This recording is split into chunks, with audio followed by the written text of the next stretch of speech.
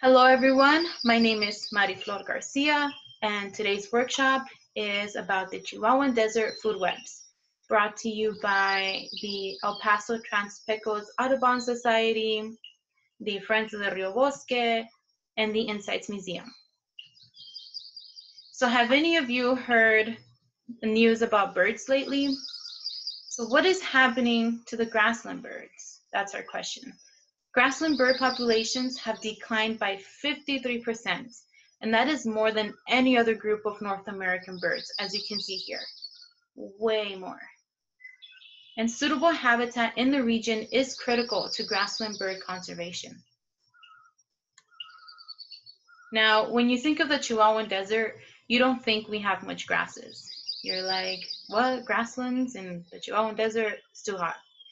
Well, that is wrong. The Chihuahuan Desert does have grasslands, and here is a picture of what those grasslands look like. Desert grasslands are an important habitat for many species of birds, and these birds will help with pollination, seed dispersal, and they maintain healthy populations of their prey and predator species. And here we have a picture of a chestnut-collared longspur, which is one of the many grassland birds you can find here. So long ago, our desert was covered by healthy grasslands, but due to poor grazing, urbanization, invasive species, and even climate change, less than 20% of the Chihuahuan Desert is grassland. Here you can see a picture of a healthy grassland on the left, and probably due to poor grazing here on the right, we see no grasses at all.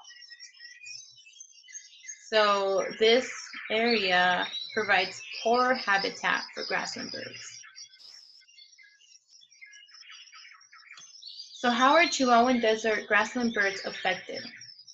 85% of grassland birds will migrate in the winter to the Chihuahuan Desert, as you can see here. They will feed on insects and other invertebrates like grasshoppers, crickets, ants, wasps, and all that good stuff. And they also feed on native grass seeds from plants like Cytosgrama, Tobosa grass, fluff grass, and others. So here we have a list of priority birds at risk in the Chihuahuan Desert grasslands. The grasshopper sparrow, Sprague's pipit, burrowing owl, McCown's longspur, and the western and eastern meadowlark. And here's a longer list of other birds that are at risk. So I leave you with this question.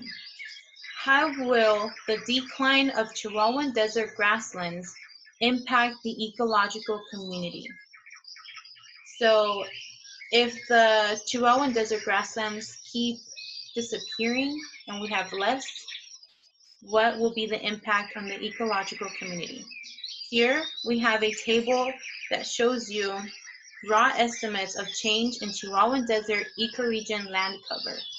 So between 1992 and 2000, there was a 299% change of land cover in our desert.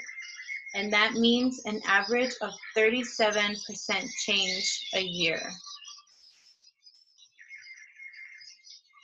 Understanding how grassland birds interact with the rest of the grassland ecological community is critical if we want to protect them. So now let's get into what is a food web. Which one would you say is a food web? The picture on the left or the picture on the right? A food web represents feeding interactions within an ecosystem consisting of multiple food chains. So if you said the picture on the left is a food web, you are correct. The picture on the right is a food chain. So what are producers? And what do they have to do with the food web? Producers capture light energy to make organic compounds. They're also known as autotrophs, which are the organisms that create their own food.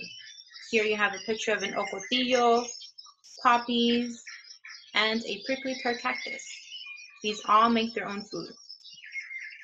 Consumers. They get energy from consuming other foods, also known as heterotrophs. They cannot create their own food. They include carnivores, herbivores, and even omnivores. Here we have a picture of a coyote and a moth caterpillar.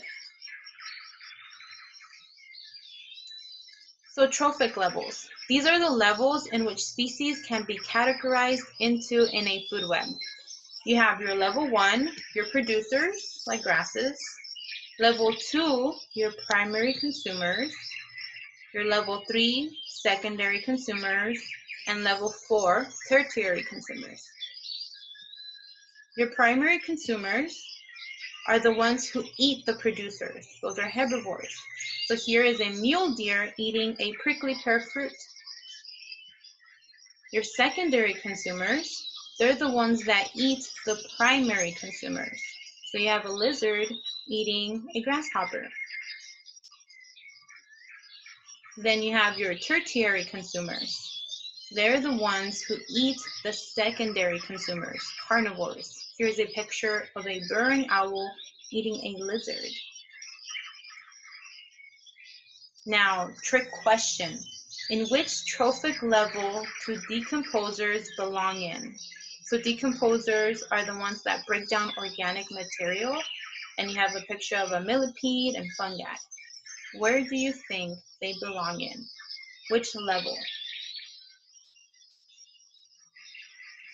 They belong in all the levels because they decompose the dead organic material from all those animals in each level.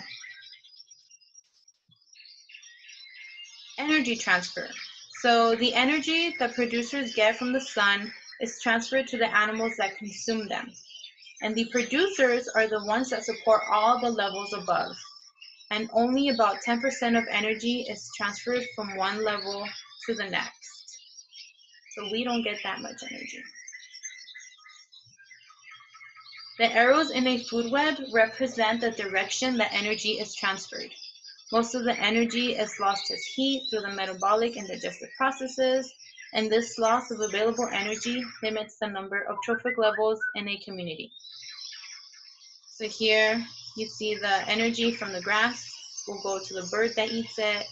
The energy from the bird will go to the snake. The energy from the snake to the hawk. And it'll be less each time. So what happens when a food web is disturbed?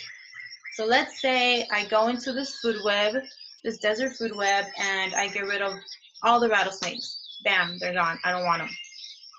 So what's going to happen, a direct effect of this is that the jackrabbit populations are going to increase because they'll have no rattlesnakes to worry about. An indirect effect of this would be that now that there are more jackrabbits, they'll be eating more prickly pears, leaving less prickly pears for other consumers.